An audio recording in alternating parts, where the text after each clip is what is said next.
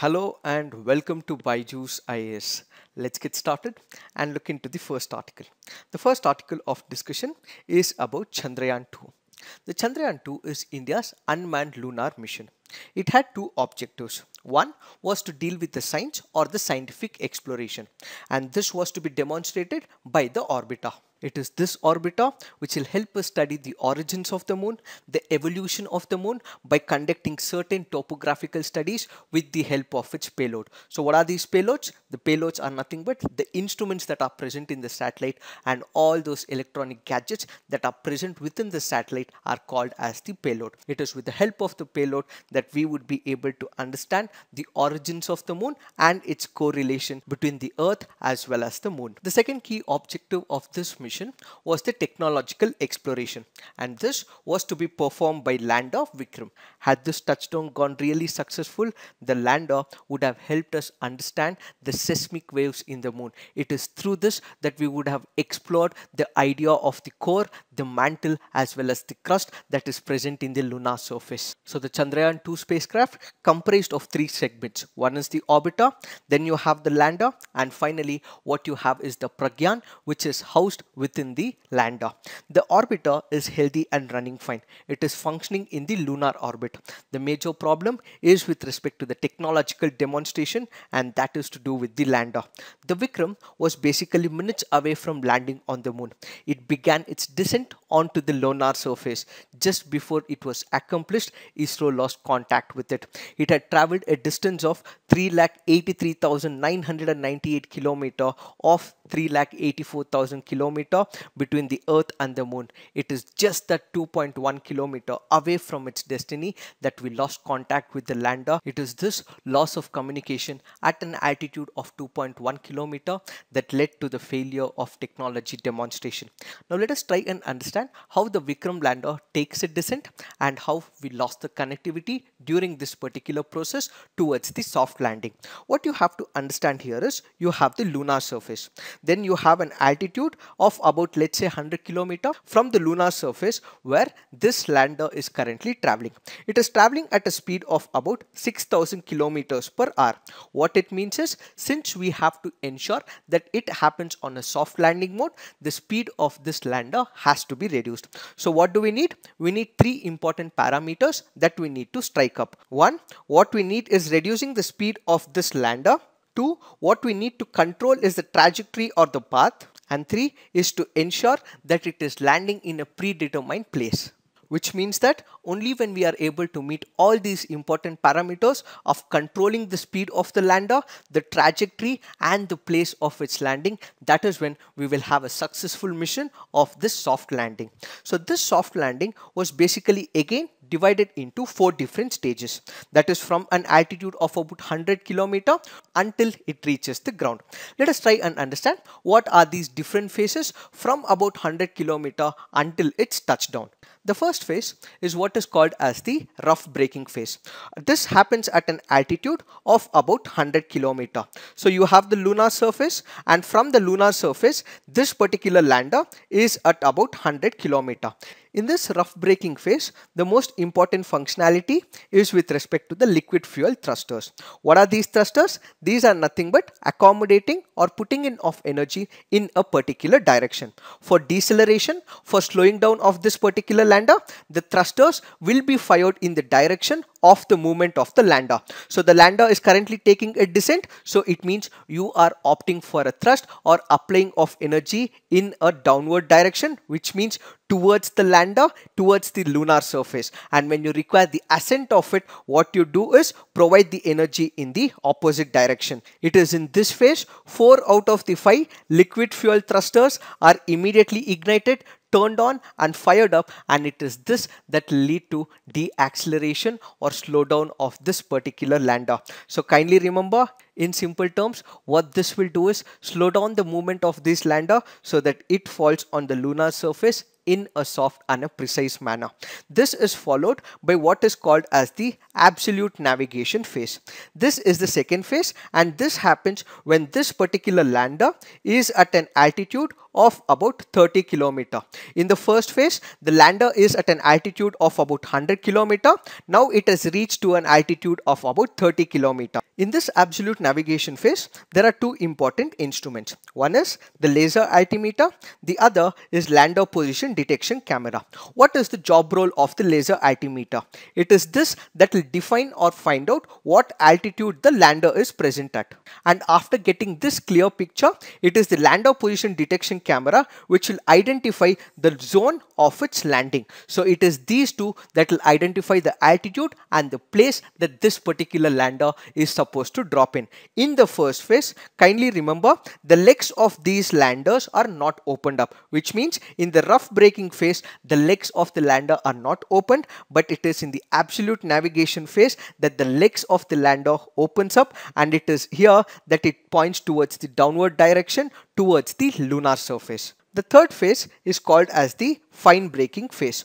It has two important functionalities. One, it uses the same lander position detection camera to identify the precise location of its landing, and it will also use these thrusters to further decrease the speed of these landers. Finally, what we have is called as the hovering phase. What happens with the help of the absolute navigation phase and the fine braking phase? What we see is that the lander would have selected a designated place for its landing. So after it has decided, it will come to a particular altitude, let's say about 400 meters. It is at this particular moment that it will start moving towards the lunar surface. So it will start moving in that particular direction slowly and ultimately decide its destination and come up and drop to this lunar surface in the form of soft landing. So these are the four stages as to how the lander is going to be initiated from about 100 kilometer to the one where it is going to softly land on the lunar surface. So what might have gone wrong that this particular mission was not successful? That is because some of the scientists say that there are about 4 rockets which was basically present to slow down the moving of the lander. In case they are not in sync with each other, that is when such things can result in. The other reason also given by the scientists is because of overheating within the lander, or it can also be due to the malfunctioning of the system. So one, because the rockets were not in sync with each other. The other is because of the overheating of the lander or the malfunctioning of the system. This particular connectivity was unsuccessful are some of the reasons given by the scientists. When it comes to the Pragyan, which is housed in the lander, it comes out of the lander after 3 hours of the landing. So the minute it steps out, it will collect the data within that particular surface area, and it will be also provided to the base station as well. So both the lander and the rover are designed to be operational for about 14 days. So because the lander had some issues, we are not able to establish the communication. What is the functionality of the rover is also missing under this particular scenario. Now that we have understood what the lander is, let's understand what the orbiter is. Why? Because the orbiter is circling the moon at an altitude of about 100 kilometer. It is this orbiter which will cast the light on the Earth as well as the moon relation as well as the origin. So this orbiter has about 8 payloads. Let's try and understand what are these payloads, what are their functionalities with respect to the orbiter. The first one is with respect to the terrain mapping camera. What this terrain mapping camera will basically do is it will give an idea of the terrain of the lunar surface. Are there any mountains? Are there any craters? Or what are the various other features? So all these features will be defined by the terrain mapping camera. So it will give a clear map of what is the structure, the layout of the lunar surface. This is followed by dual frequency synthetic aperture radar. The dual frequency basically means it can be employed both in the L as well as the S bands. So what is the functionality of this particular payload? What it will do is it will study the water as well as the ice components in the South Pole as well as the thickness of the lunar dust on the surface. This is followed by Chandrayaan-2 large area soft X-ray spectrometer, also called as CLASS. So this class basically measures the moon's X-ray fluorescence. What does this payload measure? Let's take for example the lunar surface. There are elements which are present on the lunar surface. Now let's say there is emission that is happening from the sun. So there are X-rays that are coming up, they are hitting the lunar surface, and after they hit, they can cause some of the elements to emit additional X-rays. It is this emission of additional X-rays is what is called as the fluorescence. So basically the elements that are present on the lunar surface emit the X-rays, and they can be identified based on the energy of the X-rays that are emitted. So greater the intensity of the X-rays, greater is the abundance of that particular element. So it is through this re-emission from the lunar surface that we would be able to capture and examine the presence of major elements such as magnesium, aluminium, silicon, so on and so forth. So there is the lunar surface, there are X-rays that are hitting the lunar surface. Based on the element that is present, it reflects back, and it is this reflection, the intensity, the amount of energy through which we would be able to capture the presence of elements. This is also followed by what is called as the solar X-ray monitor. It is this that will observe the X-rays that are emitted by the sun as well as its corona, measures the intensity of the solar radiation, and also supports the class to perform its operations. This is followed by orbiter high resolution camera. It is this that helps the lander. How? It will detect whether that particular area where the lander is supposed to land is free of any craters or boulders, and it will also notify the same to the lander. So what it basically does is it will provide high resolution images of the landing site, ensuring the lander's safe touchdown. This is followed by the imaging IR spectrometer. It is this that helps in finding out the global mineralogical as well as volatile mapping of the moon. The next payload is the Chandrayaan-2 Atmospheric Compositional Explorer Tour. As the name suggests, it is this that helps in studying the composition and the distribution of the neutral exosphere. To understand what this basically is, we will have to understand the atmosphere of the Earth as well as the atmosphere of the moon. The atmosphere of the Earth is very dense, which means that there is a lot of collision between the molecules. But when it comes to the atmosphere of the moon, they are not dense but they are thin, which also means there is less of collision between the molecules. So because the atmosphere of the moon is very thin, collision-free atmosphere that extends all the way up to the ground, that is why it is also called as the surface boundary exosphere. So what this payload will basically do is it will understand the atmosphere of the moon. This is followed by the dual frequency radio science. What this will basically do is it will study the density of the electrons in the moon's ionosphere, that is the uppermost part of the atmosphere that is ionized by the radiation. Also remember, ISRO Chairman K. Sivan said that the life of the orbiter has been extended to about 7.5 kilometers from the current 1 year. Why? Because they are able to use the fuel efficiently and economically. So the lifetime has been extended to about 7.5 years. So what is the conclusion that we can draw? The scientists going forward would examine all the data minutely to detect and find out what exactly went wrong. They would work on establishing the connect with the lander. The orbiter would look for the lander. The Chandrayaan-2 mission will not have any impact on the future Gaganyaan mission as well. So it is this that we need to understand in reference to this article as an appreciation to ISRO, which is very much required in the light of all these activities. Dear ISRO, we will rejoice in happiness by remembering your achievements from the past and indulge in celebration. Saluting the ones who made this mission possible, let's sing in their admiration. ISRO, you have made India high and mighty. Let's take them as our inspiration. So as aspirants of the civil service exam, what is that we can learn from ISRO's activities? Every person has temporary glitches in life, so do the organization. What matters is to look at the mistakes, avoid them, and embark the journey for the future. It is these failures which are the stepping stone of success. You as aspirants are aspiring to lead India to the doors of victory. You are the ones who have chosen the path of sacrifice to make India win. You are the future of Mother India, to protect her and take care of her. It is you who will make her proud by wiping the tears from the fears of the poor. For all those who have chosen the path of civil service, trust me, you are leading India towards prosperity. The nation is with ISRO, and we at BYJU'S are with you in your journey. Come fall in love with learning. Never, ever, ever, never give up. Continue this journey to ensure that you reach the gates of Labasna. Now let's look into the next article. This article here is speaking about the pangolins. The Indian pangolins has an IUCN status of endangered.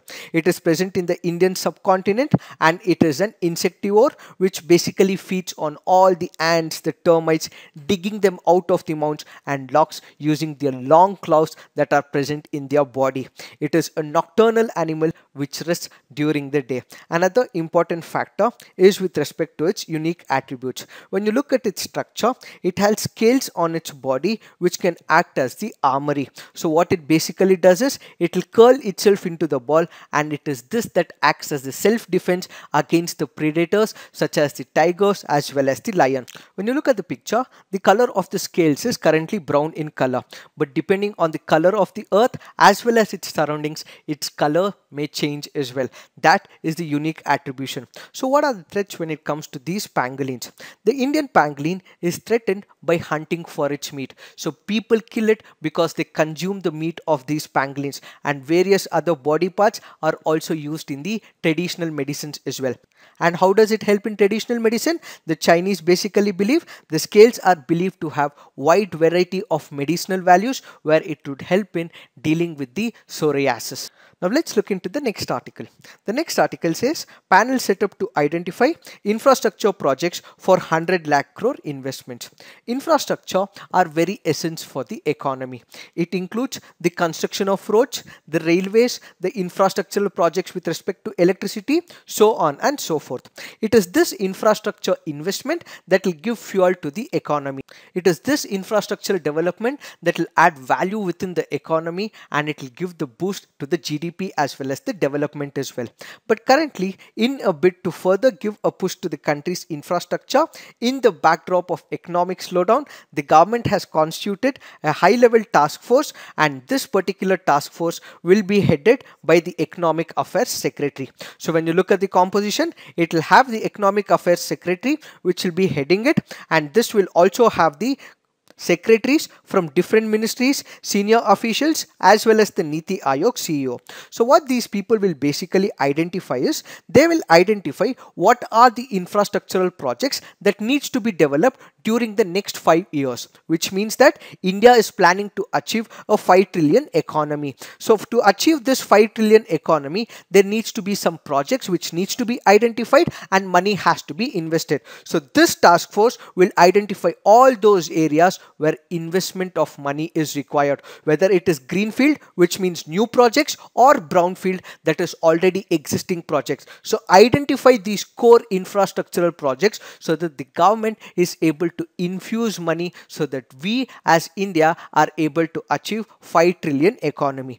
So what are the terms of reference given to this task force? So what it will basically do is it will estimate the annual infrastructure investment or the capital cost. Let's say for example, since this will be a 5-year program, identify one project or number of projects for the first year, for the year 2019 and 20, then the following year. So for the next consecutive number of years, identify what are the projects the government needs to invest and also estimate an annual infrastructure investment money.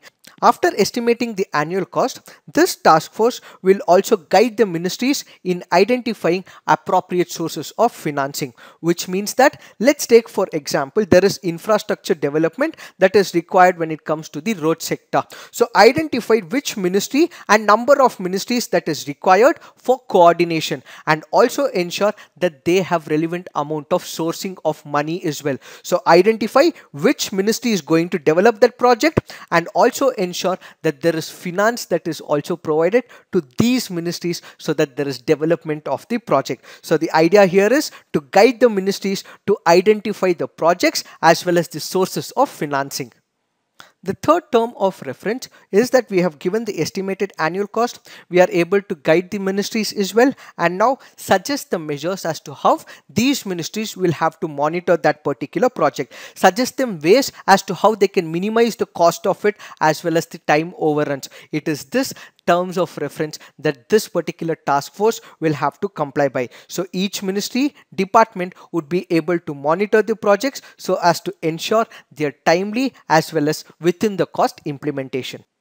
And also remember, these projects are in terms of social as well as the economic infrastructure. So economic infrastructure here includes the railway, the road sector, so on and so forth. And the social infrastructure also includes the health sector, the education sector, and so on. So this is what we need to understand in reference to this article. Now let's look into the next article. This article here is speaking about one nation, one ration card. A detailed analysis of this is provided on 4th of September 2019 under the 5th topic, 4 more states to join ration card portability at 15 minutes 10 seconds. Kindly look into it. But what is an addition to this particular article is with respect to the difficulties or the challenges when it comes to its implementation. The first key factor or the challenge is with respect to the execution of this particular project. There are multiple states in India. The government of India provides some amount of money to the National Food Security Act, but there are states in India which also provide other commodities as well. Let's take for example, the government of India provides wheat, rice as well as cereals. Now let's take the example of Tamil Nadu. The state of Tamil Nadu also provides additional subsidized sugar, pulses as well as oil as well. So it is provided by the state of Tamil Nadu and it is not being serviced by the government of India. So what Tamil Nadu has said is it will not be providing this subsidized sugar, pulses as well as oil to the migrant workers. Why? Because it is sourced from the consolidated fund of Tamil Nadu and the central government is not providing any money for this. So Tamil Nadu has rejected this particular proposal of providing this ration to the immigrant workers. This is the key concern. The next key concern is with respect to the migration data. There are people who are moving from, let's say for example, Maharashtra to Karnataka or from Maharashtra to Tamil Nadu. There are people who migrate for 10 days, 15 days, 20 days. Let's say for example, the same person has moved from the source of Maharashtra to Karnataka. Within a span of 10 days, he has also moved to Tamil Nadu as well. So there is no fixed data as to when he is moving to which state. So how can the state accommodate the food subsidies as well as the ration to this particular person when you have no data about the internal migration? So it is this that it is spoken about when it comes to the data statistics. The third and the important factor is also with respect to the execution. When it comes to the state of Jharkhand, there are systems, there are Aadhaar POS and so on and so forth. So you require internet connectivity as well as system to execute this particular project. However, due to failure of the POS machines as well as the computers which have all the data of those beneficiaries, this is failing with time. So there are people who are suffering because of it. So because there is lack of POS machines, lack of systems which have the beneficiaries name, the subsidies are not provided to the intended beneficiaries, and that is another major concern is what this article trying to speak up. So addressing all these key factors is the major upgradation that is to be seen by the central government is what this article all about. Now let's look into the next article. This article here is speaking about the merger of the public banks. The entire analysis of this is done on 31st of August 2019 under the first topic, 10 public sector banks to be merged. So please look into it. A clear-cut analysis of the entire view is given under this discussion. Now let's look into some of the prelims practice questions. Consider the following statements about the Bereshit. It was a private mission to the moon by the Israeli non-profit Space IL. It was built to win the now defunct 20 million Google Lunar X Prize. Which of the above statements are correct? The answer to this is both. Why have we picked this article? That is because there has been a reference with respect to the Bereshit, which is an Israeli private mission which also crashed on the moon. Now let's look into the next practice question. Dobodari Bridge connects which two countries? The answer to this is North Korea and South Korea. What is the context? Defense Minister Rajnath Singh was at this particular bridge that connects North and South Korea as given under this particular article. Now let's look into the next practice question. Consider the following statements. It is a landlocked country located in southern Africa. It is between Limpopo as well as the Zambezi rivers. It is surrounded by Mozambique, Botswana and South Africa. The above statements describe which country? The answer to this is Zimbabwe. Why have we picked this up? Because this article makes a reference with respect to Zimbabwe. So kindly look into the map for the geographical location of Zimbabwe. Now let's look into the next practice question. In India, the problem of soil erosion is associated with which of the following? Terrace cultivation, deforestation, tropical climate. Select the correct answer using the code given below. The answer to this is 2 only. Terrace cultivation is wrong and tropical climate is wrong. It is only deforestation which is associated with soil erosion. Now let's look into the mains practice question. Emotional intelligence sometimes is actually more important than general intelligence. Substantiate. What are the objectives of Chandrayaan-2? Explain in detail the 3 modules assisting this particular objective. So please write all your answers on the comment section so that the BYJU'S team can look into it and you guys can also have the peer review into it. So this is it for today. Thank you for watching. All the best.